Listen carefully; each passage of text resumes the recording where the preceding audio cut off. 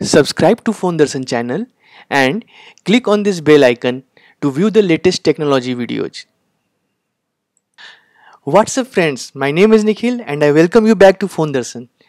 In today's episode of Phone Darshan, I am going to tell you that how you could convert your internal hard disk or your internal solid state drive to an external hard disk. In order to do this, what you would require will be a HDD caddy. This is the HDD caddy, and on the right hand side you could see that there is the connector. This connector directly connects to your internal hard disk drive. Once you connect the connector to internal hard disk drive, you could put the hard disk back inside the case which is on the left hand side.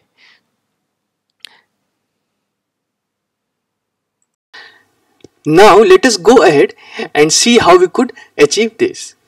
So guys, this is the internal hard disk drive. Okay, so now just look at the connectors here. We have just connected this hard disk drive to the connector of the HDD caddy, and now we have put the hard disk back inside the case.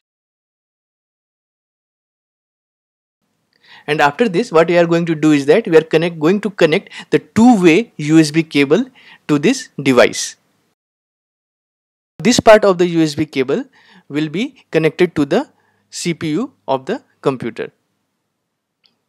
Here this is my Mac Mini, and what I am gonna do is I am going to connect the USB cable to the USB port of the Mac Mini. So here I have connected it. So once I have connected the two-way USB cable, one to the Mac Mini and another one to this one, you will see that a red light has started to blink. This says that the hard disk has been connected successfully to your computer.